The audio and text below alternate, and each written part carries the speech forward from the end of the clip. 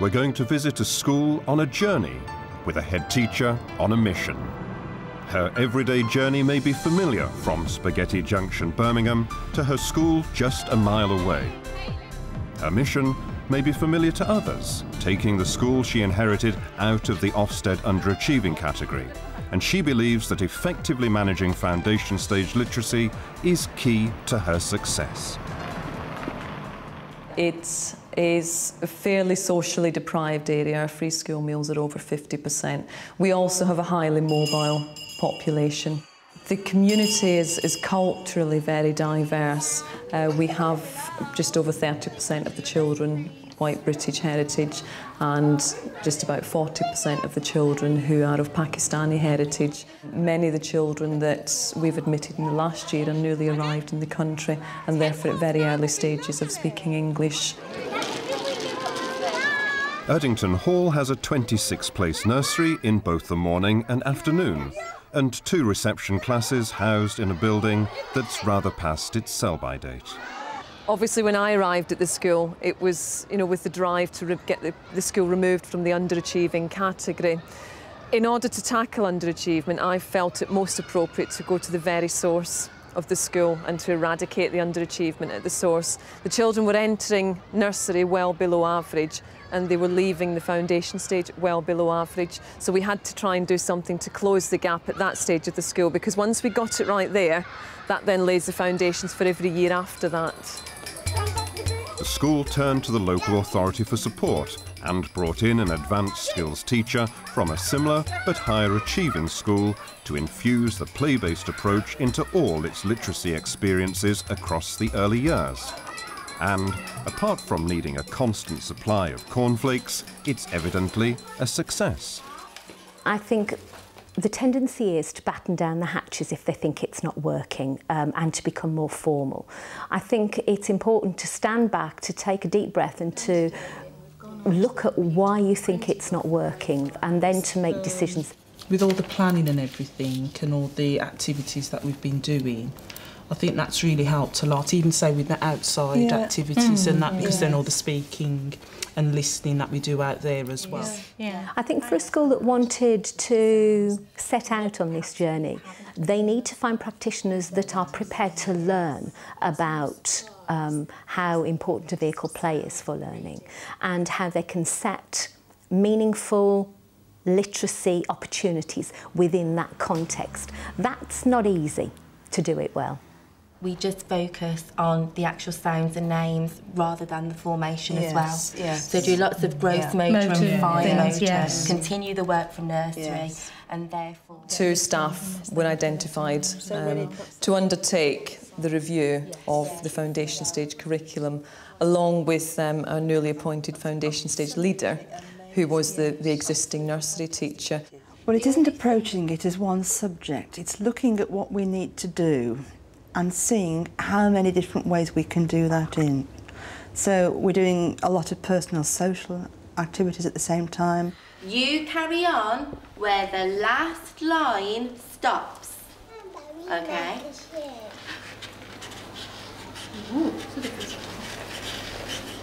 There's a lot of speaking and listening, obviously. The writing comes into language and literacy. Number work comes into it, knowledge and understanding, just about everything comes into it, creative development as well.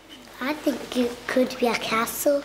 Oh, it could be. Now, why do you think it could be a castle?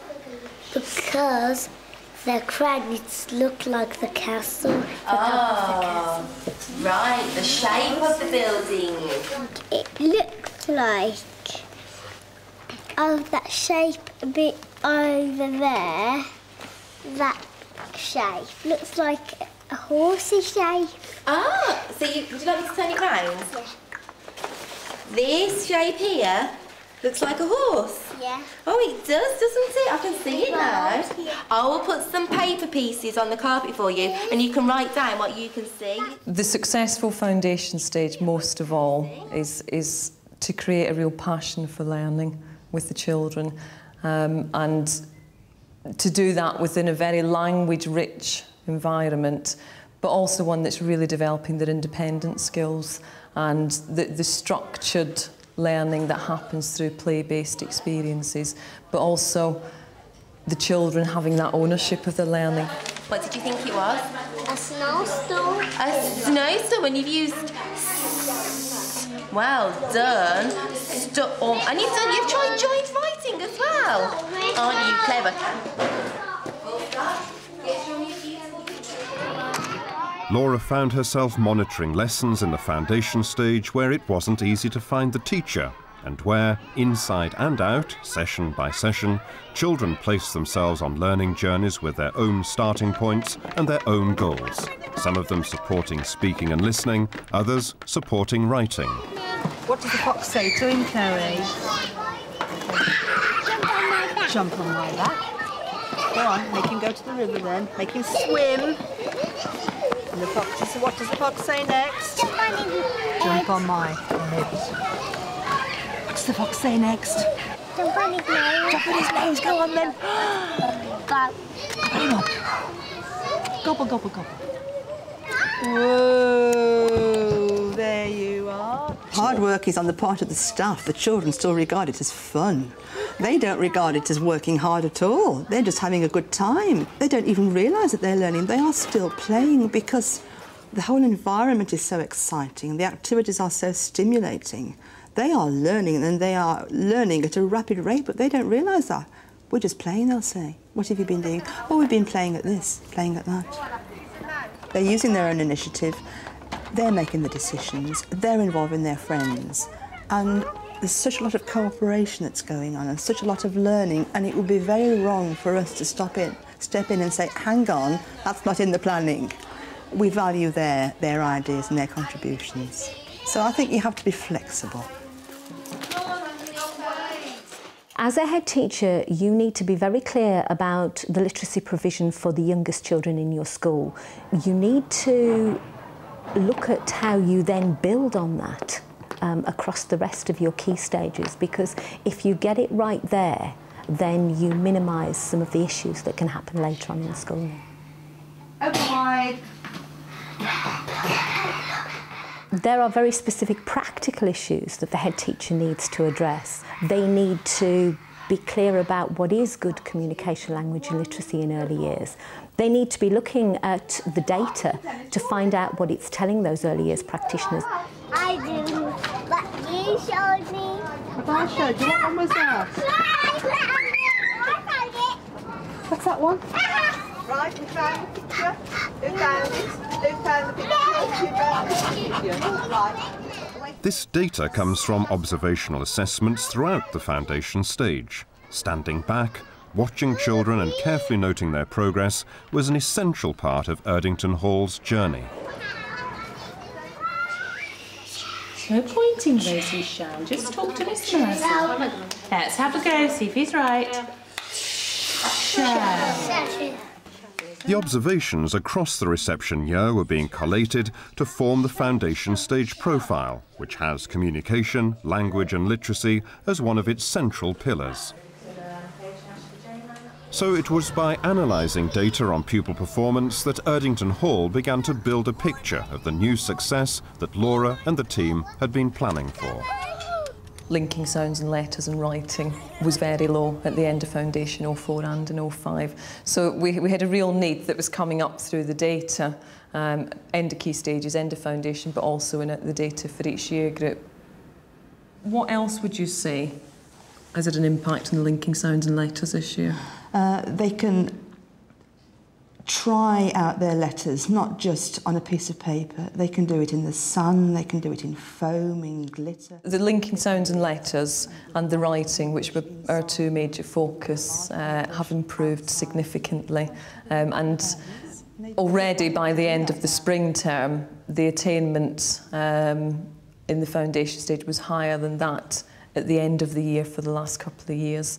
We're at 58% at the moment now. So that is a dramatic improvement. Yes, again 25% at the end of the foundation stage last year, 58% at the end of the spring term this year, and we'd expect more children to actually achieve 6 or more by the end of this term, the summer term. So again, the work that's been done in the writing has had a significant impact. Yes. if personal, social and emotional education is right, then other learning will follow.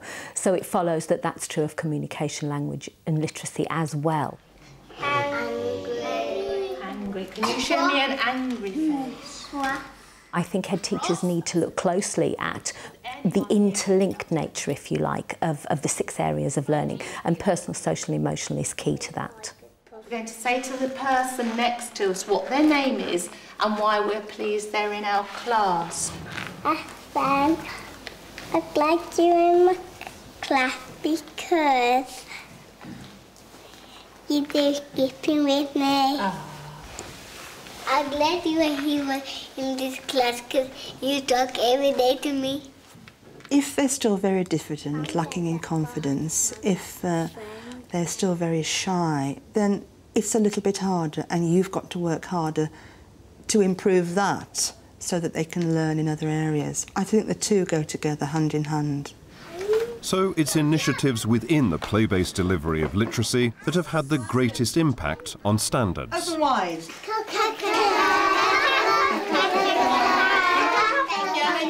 The Jolly Phonics we've had in place in nursery for some time, and it's quite evident amongst the nursery children of how well they pick up their letter sounds using the phonics approach and how much they enjoy doing it because it's fun, it's active, and the children have, it gives them hooks, so they've got something they can hook into to remember the letter sound. Grace is holding the blanket and the puppy is pulling it, and when it's pulling it, it's going rrr. Can you do that? And it shakes its head like this. Can you do that? Pull the blanket. That's our special sound that we're going to learn about. It's called an R, and it makes a... It was so successful, in fact, that we've introduced the phonics approach in Year 1, so that it started this year, and the children are already picking up and remembering letter sounds more effectively.